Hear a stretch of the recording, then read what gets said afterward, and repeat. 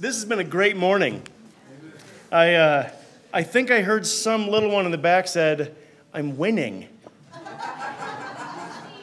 It was Stephen. It was Stephen. He won the race. Every day is a race. We're going to be in Colossians chapter 2 today.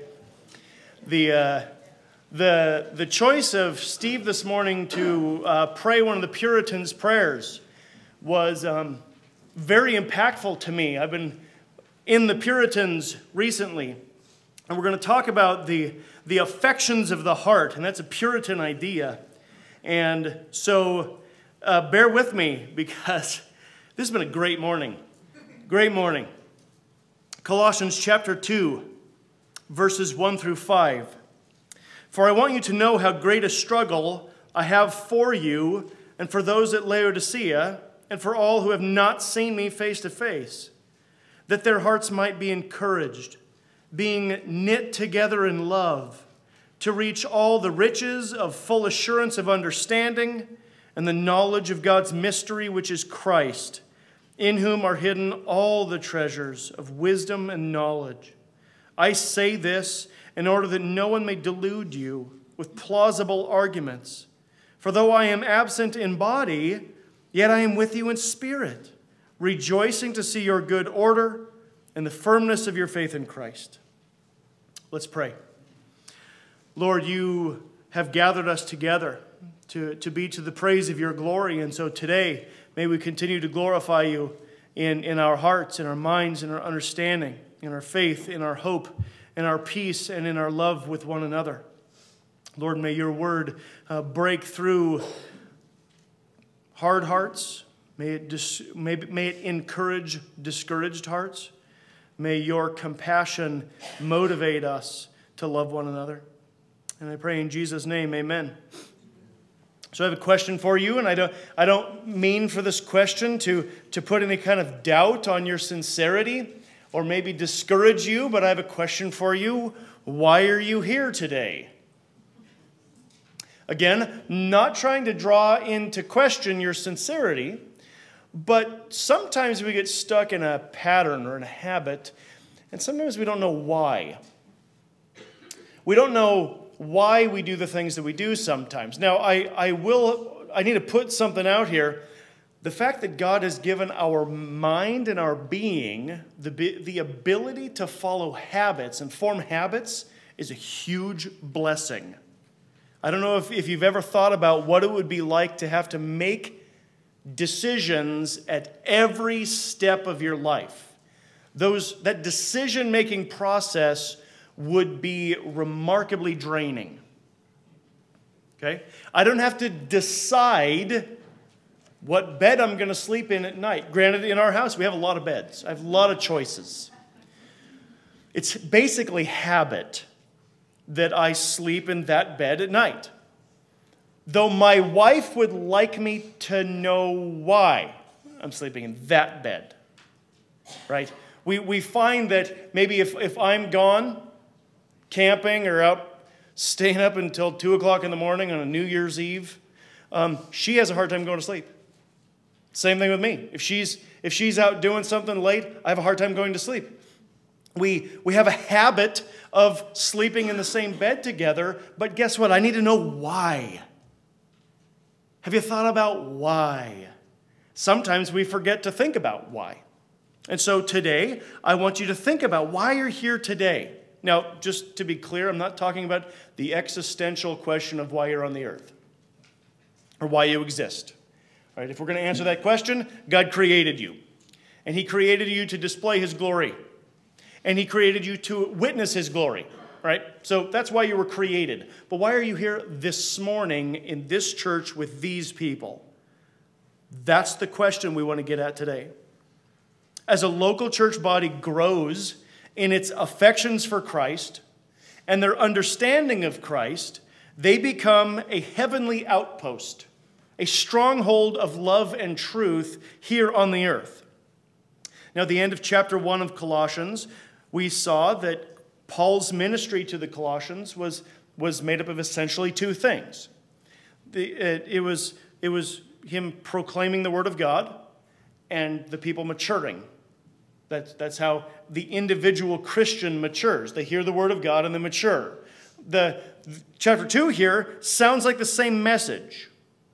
Paul's message or Paul's ministry is to proclaim the word of God and the church would grow. But catch that difference. The end of chapter 1 is talking about individual believers. The beginning of chapter 2 is talking about local churches. It's in God's design that the individual believer grows when they hear the word of God. Let's say matures. The individual Christian matures when they hear the word of God. But also the local congregation matures when they hear the word of God. That's in fact the purpose. So Paul's ministry to the individual actually has a purpose also, and that's to make the local church body mature. That's its purpose. Which means that he's not going to deal with the church as a bunch of individuals. He's going to deal with them as a group, a single group, a family. A piece of fabric is one of his illustrations. An army is another one of his illustrations. And so with that in mind, here's the question for you today in the issue of the local church. What is expected in the life of the local church? Okay? Number one, their affections for Christ will be stirred. And number two, their agreement in the truth of Christ will be solid. Their affections for Christ will be stirred, and their agreement in the truth of Christ will be solid. And again, the reason is when this happens, the local church becomes this stronghold of love and truth. Now, chapter 2 starts with the word for. Now, maybe not in everyone's translations, but it's there close. Chapter 2, verse 1. For, I want you to understand how great a struggle I have for you. This idea of for is tying what I've already described, the end of chapter 1 and the growing of the individual, to the beginning of chapter 2 with the mature church. I want you to know how great a struggle I have for you. The you in this is the church at Colossae. And for those at Laodicea, right? The church in Laodicea, about 10 miles away. And for all those who have not seen me face to face. That draws in all churches under his perspective. And this letter is designed to be passed on. At the end of the letter, he'll say that. Hey, you Colossians, pass this letter to Laodicea. They'll pass their letter to you. And also make sure this goes to a place called Hierapolis. Hierapolis is about 10 miles north of Laodicea. They form a little triangle in the Lycus Valley. And Paul's point is, I'm dealing with you as individual churches, but what I have to say to you is the same thing I have to say to them and the same thing I have to say to them. His desire is to see all of these churches grow. This actually highlights the reality that a local organized church is a real thing. Now, for us in our context, many of you drove by a church to get here this morning. You had an option to go somewhere else, but you chose to come here. Why did you choose to come here? Now, the reason I bring that up is, if you lived in Colossae, you wouldn't walk 10 miles to Laodicea, and you certainly wouldn't walk 13 miles to Hierapolis. You'd walk 1 mile to the gathering of the people around Colossae. This idea of choosing which church you would go to didn't exist. They were united as a church, and they will be dealt with as a church. And so when you read Paul's letters, he will identify a church. You people are dealing with this issue, and this is how you deal with it. They would hear that, they would read it over and over probably. They would test what he had to say against the Old Testament, and they would come to this agreement. Yeah, Paul's right. We do need to change in whatever way Paul's talking about. Paul deals mainly in churches. Even his letter to Timothy, an individual, was with the intent of helping the churches that Timothy was ministering to. Paul deals in churches. And as he's engaged in this, number one, he wants these churches to have their affections stirred for Christ. Number one thing he's going to do is look at how their communal love is building.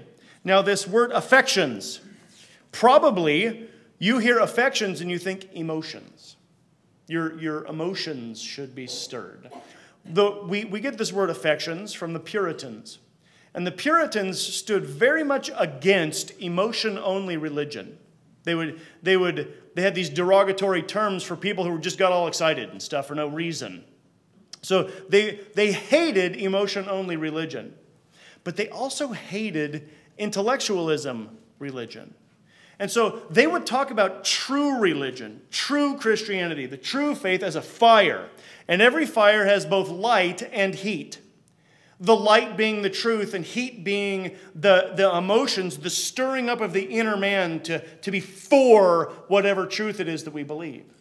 So the affections, it's not just emotion, though emotion's involved. It comes from what you believe, and it plays out in a zeal and a passion for something. This idea of emotions is what Paul here is talking about. See in, again, verse 1, "For I want you to know how great a struggle I have for you and for those at Laodicea and for all who have not seen me face to face." Verse 2, "that their hearts may be encouraged, knit together in love." This idea of the gathering of believers is not just a gathering for fun. It's not just a gathering of stuff. You see, this common affection draws them together. Now, we actually see this play out in other ways. We see people gathering under common affections, right? The Seahawks fans wear blue and green. The veterans display the red, white, and blue. Ford drivers keep driving that blue Opel. Okay? God be with them. They unite under these banners, and Christians also have a common affection, but it's a better one. Not just better than the blue oval, better than any of them. Their connection's not in fight songs or colors or cars. It's in the person and the work of the Son of God. It's an eternal glory, whereas all these other banners that people might gather under are all temporary. They're all fading. They spring up and they disappear as quickly as the grass in summertime. But the Son of God, this connection is a supernatural connection. He is eternal, therefore the connection that we find within the church is an eternal connection. It's always and forever. Verse 2 calls this being knit together. The word actually does mean knit together, but if you were to translate it, it sounds a lot more like you stand together together. And it's this idea that you take multiple threads and you weave them in such a way as the individual threads kind of disappear. They disappear into the fabric. It becomes hard to identify where one thread starts and another one stops. But also, the fabric is more useful and strong than the individual fibers. Being knit together is becoming part of the fabric of the church. As this happens, you might have the question, though, what's knitting them together? Is it the truth or the love? Now, you might want to say both. Paul doesn't say both. But we like to say both because in America, we like to think that just about anything can bring us together. Well, churches today gather around a number of different things. They might say it's the truth. They might also say it's love. They might say it's their location. They might say it's the music. They might say it's the coffee, the color of the walls, right? Weird is right. There are strange reasons why churches gather together, but the reality is the Church of Jesus Christ is brought together by the truth and held together by love. Like an electrician can bring 4 or 5 pieces of wire together and twist them together with his pliers, he's brought them together, but then he takes the wire nut and twists it on. They are now held together. 2 different things, 2 different processes, both useful in the electrician's plan. Also useful in God's plan. Paul's desire at these local churches would be made up of people who are brought together by the truth that they believe. But once pulled together, they're held together in love. They are knit together in love for one another. Know this, being pulled together by what you call love will eventually fall apart, because if it's only love, it's not actually love. The Church of Jesus Christ is built on the truth of the Word of God, which is the expression of God's love toward us. We are brought together by the truth and held together by love. This stirs the affections that we have for one another. But there's another thing that does that, and that's assurance. So verse 2.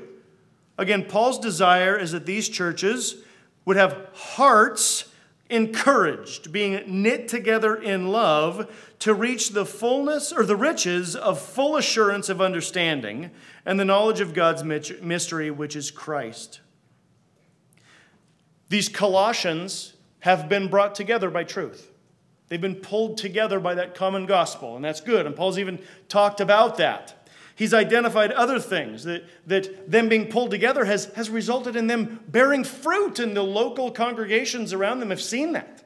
They've talked about the love and the walk of faith of this Colossian church, and that's awesome. And yet, there's a question. Are they actually trusting these things they believe? Or did their interaction with the Word of God stop at just knowledge? Throughout the Scriptures, people have heard the Word of God, and they will know the Word of God, but they're often put to a test of whether they or not they trust the Word of God. And an example I want to think about here is in Genesis 12 through 21. It's the story of a man named Abraham and his wife Sarai. And actually, at that time, his name was Abram. God made a promise to Abram. I'm going to make you into a great nation. There's going to be a lot of people in your family. What was the problem with that promise? Abraham had no children, and he was 75 years old. His wife, 65 years old. Everybody here recognizes the problem they've got already.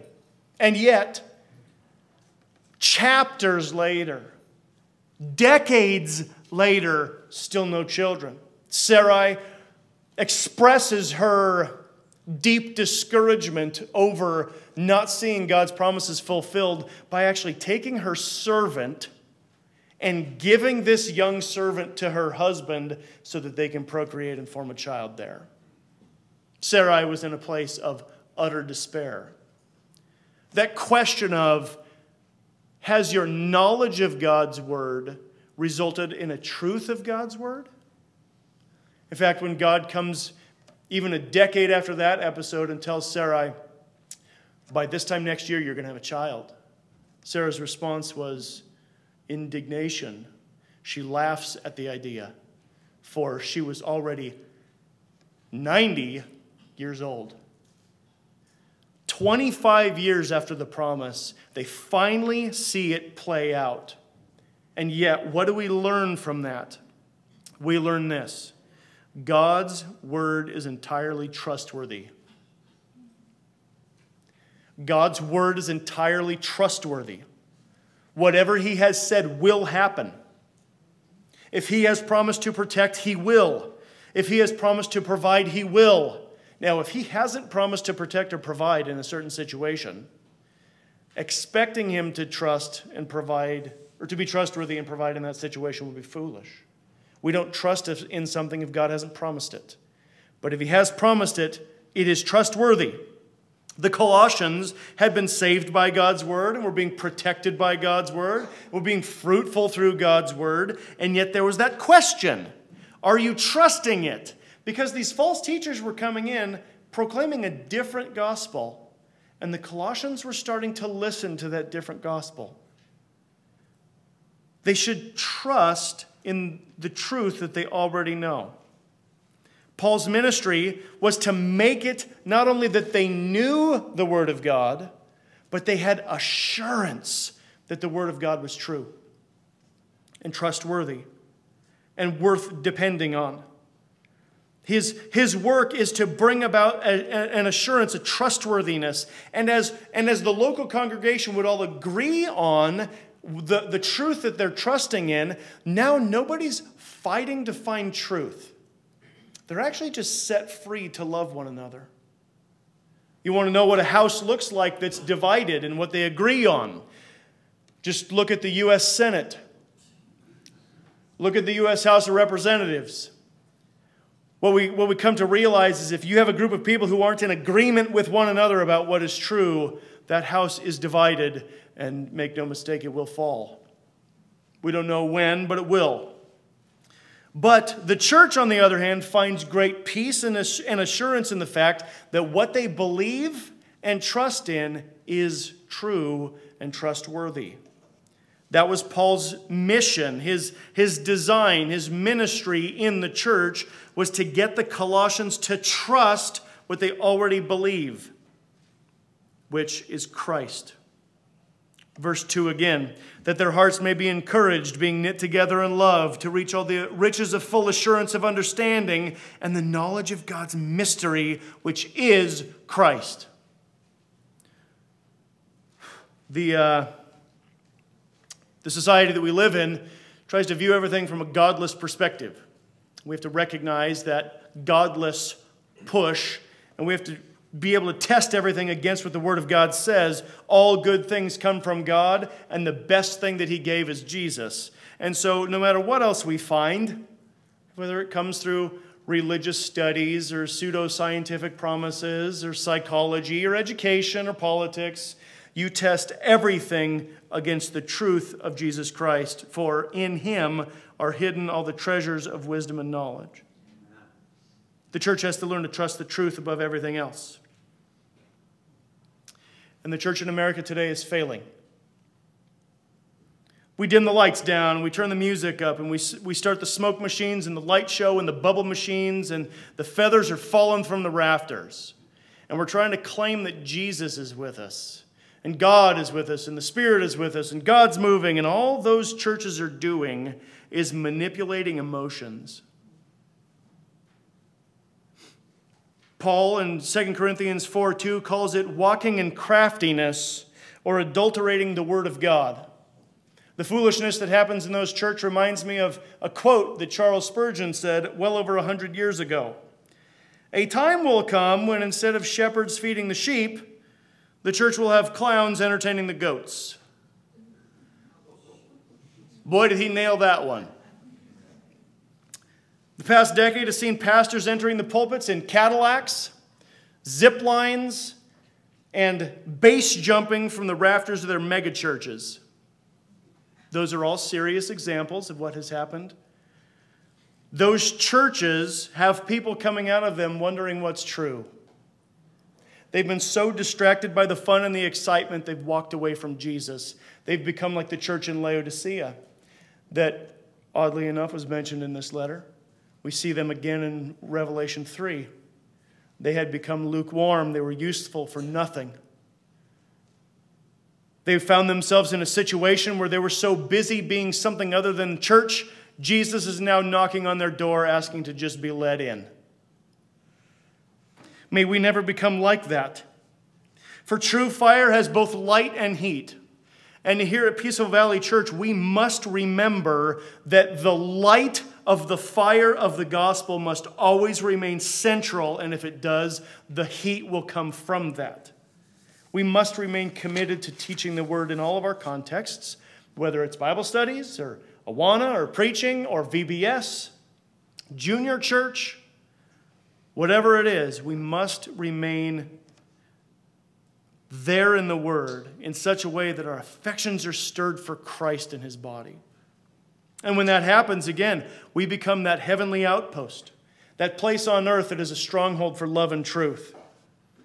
And so that brings me back to my question on this sermon. What's expected in a local congregation? Again, the first thing is that our affections for Christ would be stirred, but the second thing is that our agreement in the truth would be solid. That means that we deflect attacks and we are disciplined. As we've seen so far, everything that matures us comes from the Word of God, and therefore that's what ministry is to declare the Word of God. When the Word of God breaks in and changes people, they are built up, And so everything that I've covered in the beginning of the sermon becomes the foundation for the second part of the sermon. The foundation, the root, the solid rock on which the solid church stands. Some of these solid things are the fact that God is creator and that he's created man in his image and in his likeness to declare the glory of God. But man sinned. And so God cursed man, but promised a Savior. God's Word is the place where we find that he has sufficiently and completely told us where the Savior would come from and how it would work. And that Savior is Jesus Christ. But this promised Savior came through a line of people who were rebellious. Just as rebellious and sinful as every other nation on the face of the earth. And yet God remained faithful. And through his sovereign grace gave us the promised Savior. And if you would believe in the person and the work of that Savior, you would be saved for all eternity. Those are some of the foundational truths that we must stand on as a church. But what happens though? You get a smooth talking pretty face coming in, selling you a bill of goods that sounds great, but it's actually a lie. Those deceivers come along and they do what verse 4 says. I say this in order that no one may delude you. Delude you, having your vision clouded. Having your vision clouded. What happens when your vision is clouded? You begin to wander in the directions that you walk. When a group of believers gets their vision clouded, when they become deluded by these plausible arguments, these human ideas, they run the risk of ceasing to be a church.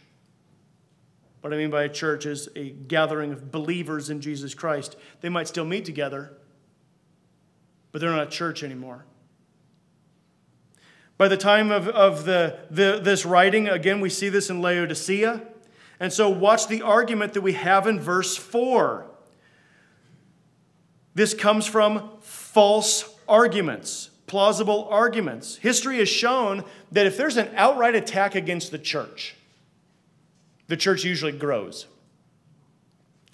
But if there's a plausible argument that's introduced in the church deviates and gets destroyed. A twisting of the truth is a far more destructive thing than an outright contradiction of the truth. After all, when Satan spoke to Adam and Eve, he didn't tell them, there's no such thing as God. He actually acknowledged there is a God. He put in question God's word. Did God really say?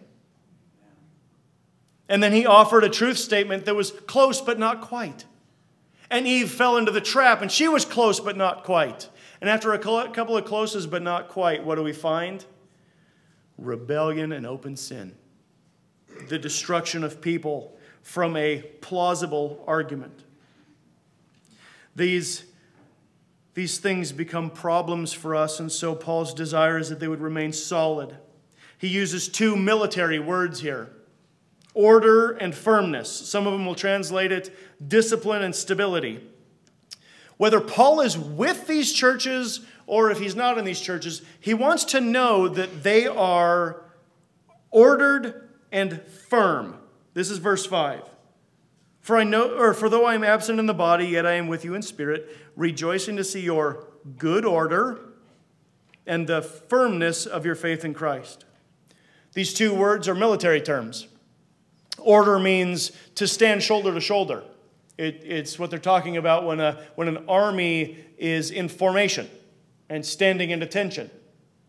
But when the Romans would speak of an army in this way, they weren't just interested in roll call. They weren't just interested in what they looked like to their general or their king. To say that they are orderly not only means that they can stand in a straight line, but more importantly that they can function in the way that they were designed to function.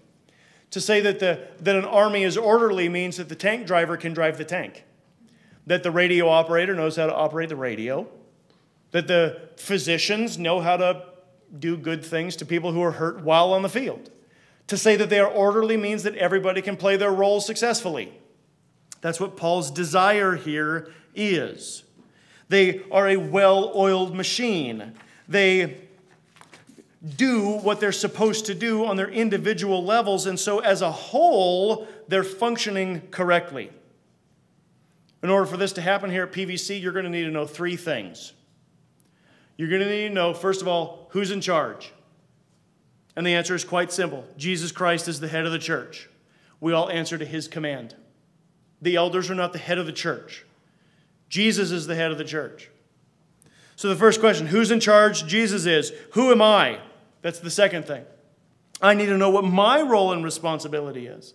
That Jesus has specifically given me within this local congregation, and I need to work to fulfill that role and responsibility. So who's in charge? Jesus. Who am I? Well, your answer to that question will be specifically for you. You need to know who you are. Here's the third question, though. Who are the people around me? I need to know what your roles and responsibilities are so that I can engage you in such a way as you can fulfill your roles and responsibilities that Jesus has specifically given you. This is what it means to be an ordered church. Secondly, he talks about firmness or stability. It's the idea that if your army is in some sort of formation, they can withstand an attack at every front. Whether it's head on or from the flank or from behind or even from within, they're stable. Doesn't matter where the attack comes from, they can withstand the attack. This requires that every single person know what is going on. Now, no general is going to train every single soldier in every single job. I mean, that's not what we're talking about. We're not saying that every single person in the church should get their PhD in theology, right? But we should all know what the story of the Scriptures are. We should all know what our King Jesus thinks. We should all know what the attacks are going to look like so that we can not only be the first line of defense, no matter who we are, we can all be the first line of defense when a spiritual attack comes, but we also know how to raise the alarm. We also know how to raise the alarm. We see the attack coming and we know what to do about it. Every single person within the church doing their job. That's what it means to be stable or firm. So are you wondering what your role is? What your responsibility is? We still have that question. Why are you here today? What's going on? Are you stable? Are you part of this organization? Well, let's start with a simple step. If you want to know how this works within the local church, I have some study for you. Read and study Ephesians 4. And you're going to find in Ephesians 4, rather than using the illustration of a body, Paul's going to use the rather than using the illustration of an army, Paul uses the illustration of a body. Within the body, every part has a role to play. And it brings this question, what part of the body are you? How do you engage? Here's another thing you can do. You can actually think about where you're already engaging in ministry. Because most likely you already are. My advice for you is to continue renewing your mind with the Word of God so that you're more prepared and fit for service in God's kingdom.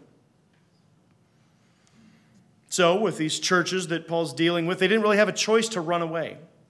If they heard Paul say something to them, they have to deal with that. In our context, if somebody tells you something you don't like, it's easy to run away. It's easy to not listen and run away unchanged. You become like the people of the Old Testament who went into the temple and went out unchanged. The work of the church changes us. As we're ministered to, we can minister to others and we all grow.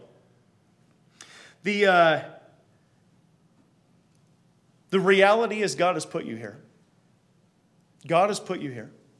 And He's gifted you specifically to engage here in a way that's beneficial. Where He gets glory and the people around you receive the love of God and the truth of God's Word. Every single person here is useful. Using the picture of the body, there's no such thing as vestigial organs in the Church of Jesus Christ. There's no one useless. No one is the tailbone. Which, by the way, if you've ever broken your tailbone, you know it's not useless. Okay? There's no such thing as useless people in God's kingdom. He brings you in and he gifts you to do something for him. So again, are you thinking about where you fit? Probably the question has come into your mind, well, what program should I sign up for? You might have noticed we don't have a lot of programs. We do have some. We have, you could be a teacher, Sunday school, VBS, Bible studies. You could engage in a few other programs, but for the most part, we don't have many programs. But what we need to realize is that the church is not a building or an organization so much as it is an organism made up of people. Ministry in the church is engaging with its people, not necessarily its programs. And most likely, because you're gifted by God, you're already doing something that you don't even consider to be ministry. God gifts people with the gift of mercy, for instance. And these people will find themselves listening to other people a lot. Why? Because there's something about them that's begging you to tell them your life story. This person with the gift of mercy, I just need to tell them stuff. Okay? Now, some people with that gift of mercy don't like it, but it's a gift from God. And to simply be a compassionate ear to those around you that are hurting or concerned is a beautiful ministry. Some people have possessions, and their gift is to be gracious and giving. Other people are hospitable. Other people are teachers. Other people are servers. There are a number of places and roles for people to play within the body of Christ. If you're looking for a program, you can come talk to me. But my advice to you is to look for the people that you know you should be ministering to. Now, here at PVC, I want you to know our elders are concerned about this. Not concerned in the way that we think you guys are all failing, but concerned that we want to make sure we are empowering you to engage with the people around you. One of the ways that we do that is through official church membership. Organized. We want us to know, and we want you to know who it is you're ministering to. We want you to know who's ministering to you. We want everybody to realize who your family is. Official gatherings in this way happen all over the place. In fact, in our family, we had a few kids actually, get adopted into our home. We treated them like kids from the moment they came into our home. And yet there was a couple of years when they weren't officially part of the family. They functioned as part of the family, but they weren't officially there. Until the day came when we went to the courtroom. And we made vows, and we signed paperwork, and we made promises. And we said, yes, these are our children.